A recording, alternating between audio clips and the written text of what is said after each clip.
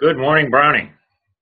And a fine good morning to you, Tom. Well, in our regular discussions of new cases, very interesting one out of the Colorado Supreme Court. You know, we spend most of our time chatting about things that come out of the federal courts, but here's one out of the Colorado Supreme Court, which is a direction to the trial courts to be really active when a question concerning scope of discovery comes up, and obviously concerned about cost-benefit analyses and proportionality. They, in Colorado, have their analog of the federal rules.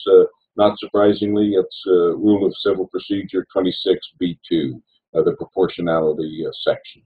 And there's also, I think we spoke yesterday, been a recent Southern California decision about what you like to call a no harm, no foul. You have that cited there? Yes, it's Cottle Bank versus Cox Communications, a May 21st, 2013 opinion by Judge Curiel here in the Southern District, where he did an analysis. It found that the defendant had a culpable state of mind in not preserving, but again, because it turned out upon analysis that it wouldn't have helped the plaintiff's case, no sanctions were in fact levied. So my question is, if the judges are doing things like this under the current rules, talking about whether there's really probative value to something that may have not been preserved, chiding the parties or in fact instructing the parties to consider proportionality, why do we need to change the rules? Why do we need to change the rules? You know, in many cases, I really do believe that the current rules that the court has are sufficient to the day, but the courts have been reluctant to use them. You know, just as we saw with Judge Grimm in Mancia, where he sort of discovers the extraordinary power inherent in Rule 26G. Right. And even though Mancia is now several years old, it's still remarkable that more federal judges are not using the power that they have under that rule to sanction bad behavior. And so that being said, it would seem to me that if there's one proposed amendment, that would be extremely powerful. It is the changes proposed to Rule 1 to change the wording to include courts and parties, not just that the courts are concerned with the just, speedy, and inexpensive determination of issues, but that the parties are. And then changing the committee notes to reflect proportionality.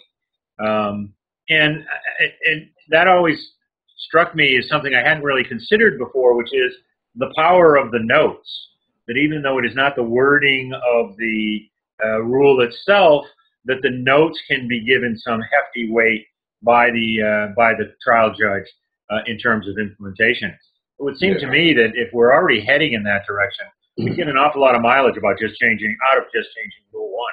Sure.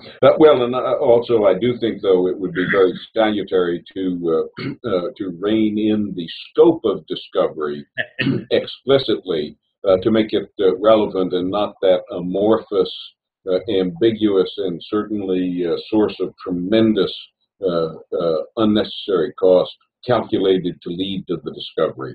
Yeah, and that's a comment I remember hearing Bill Kellerman say a year ago at the Executive Council in San Francisco, that really I'm more concerned with what's probative, not with everything that's potentially relevant to this proceeding. So yeah, I can see that.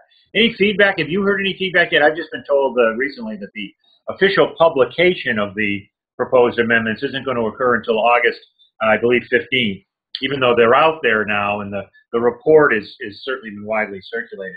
You hearing anything? No, I have not, and quite frankly, I've been too busy and have not gotten a chance to read the official transcripts. I've seen summaries of it, and of course, that's never a satisfactory substitute for reading what they're actually putting out. So, well, maybe we can do something dangerous, which is both read that over the holiday and then give the world our take on what the rules committee, because they didn't ask us, so well, I guess they do ask us when they publish them. We have the ability to comment publicly, and I guess there will be even some public hearings if this mirrors what happened with the first go round. Yeah. One will certainly hope. Well, let's try that recording.